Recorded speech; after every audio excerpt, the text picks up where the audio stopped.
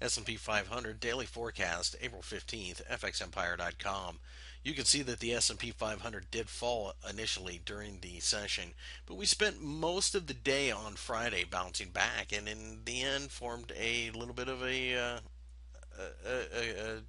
hammer here, right around the 1588 level. This market looks like it's trying to break out of the 1600 level above, which of course will be somewhat resistive. It's a large, round, psychologically significant number, but that's going to be more psychological than anything else. We don't see anything that would suggest that it's going to be massive resistance, and quite frankly, we have nothing to compare it to. With the Federal Reserve out there and its monetary easing policy seemingly taking over everything, it seems to be the sole focus of the markets at this moment. And that being the case, really we don't see any other alternative but to um, buy this market when it falls because of the liquidity.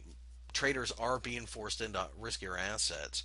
So that being the case, we think 1600 eventually gives way, and we also believe that dips offer buying opportunities.